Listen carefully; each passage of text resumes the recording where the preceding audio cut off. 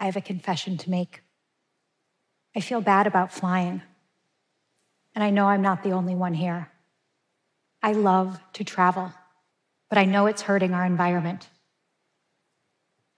When I was 6 years old, I moved to Taiwan. My family, we boarded a regional jet in Iowa, and 30 hours later, we stepped off a 747 in Taiwan. Airplanes had taken us halfway across the globe, and I felt the wonder of a new world. Air travel, it builds bridges and it connects us. It takes families and people to new lives and new experiences. But it also comes with a cost to our climate. When I first started focusing on the aviation sector, I quickly learned that aviation accounts for about 2% of global CO2 emissions. And while that number may seem small, it could grow to 20% by 2050 if no action is taken. And for those of us that do fly regularly, it can be the biggest component of our individual carbon footprint. That trip I took when I was 6, if I were to make the same trip today, I would have to be vegetarian for nearly 4 years to make up for the carbon and other emissions from that trip. And so that's why I'm conflicted. And it's also why I'm working with the aviation sector to figure out how to decarbonize as soon as possible. The next thing I learned is this: decarbonizing aviation, it's no easy task. Traditional jet fuel is so very good at its job. It's cheap and it's energy dense. And because of that, engines, airplanes, airports, fuel supply chains, and regulations, they are all built on flying planes from point A to point B that run on jet fuel. And those planes that run on jet fuel, they're operated for 20 to 30 years on average before they're retired. That means a plane that's ordered today will be flying until around 2050.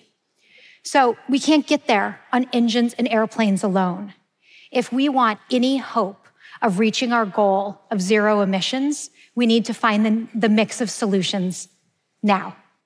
There's 3 broad buckets that we need to address. The first is how we design and fly planes. The second are the fuels that we use, namely biofuels, to power those planes. And the third is new and emerging technology that can entirely change the game. Let's start with how we design planes. While the basic design of a plane doesn't change much from one generation to the next, improvements in aerodynamics, reductions in cabin weight, and even improved engine efficiency means that each generation of aircraft is about 20% more fuel efficient than the last. Now that's great, but turnover's slow, and so there's more we can do. We can also fly planes differently. Flying planes differently means changes to airport management, to air traffic control, even individual pilot behavior. If a plane sits on the runway for less time before takeoff, we can reduce emissions. If a plane takes a more direct route instead of flying around national borders, we reduce emissions. And if individual pilots don't gun it at takeoff, we can also reduce emissions. Now, these changes, they may sound easy, but they're not. We all know that individual behavior change, it doesn't always stick. And changes to airports and air traffic management, that's a really long march. My team estimates that if we were to really prioritize designing and flying planes differently, we could reduce 2050 carbon dioxide emissions by 30 to 40%. We need to do this. But we need more. We also need biofuels. And for biofuels, or bio-based sustainable aviation fuel, you need funding and you need feedstock. Let's start with feedstock. Biofuels are based on biological sources like grains and oil seeds, forestry residue, used cooking oil, even municipal solid waste. You can take trash and convert it to fuel in a way that meaningfully reduces emissions. But there's a catch.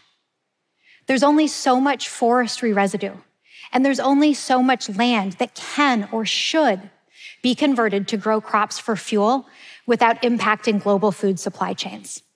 And then there's funding. Biofuels are expensive. They're more expensive than traditional jet fuel and could raise ticket prices to consumers by 10 to 20%. And we need a massive initial investment to build the production facilities to meaningfully supply the sector. It's a classic chicken and egg problem. Because prices are high, there's no demand. And because there's no demand, there's no supply.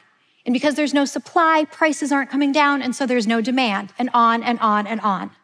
Thankfully, we are finally starting to break the cycle. The European Commission recently proposed an alternative fuels mandate of 5% by 2030 and 20% by 2035. And there's even pressure to accelerate that. A far cry from the 0.01% of biofuel usage that we were at in 2018. My team estimates that if we were to really focus on biofuels, we could further reduce 2050 CO2 emissions by 10 to 30%. That leaves us with a gap of 30%. That's not good enough. It doesn't get us to our goals, and it certainly doesn't absolve me of my guilt when I consider getting on a plane. The third bucket of things we need lies in breakthrough innovation and invention. You have synthetic fuel, which, like biofuels, works with existing engine technology and airplane design. Synthetic fuels, or e-kerosene, actually take carbon dioxide from the air, combine it with hydrogen that's cleanly separated from water to produce fuel. The science is amazing, but it's really early days. It's small batch and it's expensive. And then you have hybrid electric and electric aircraft, small planes that run on batteries.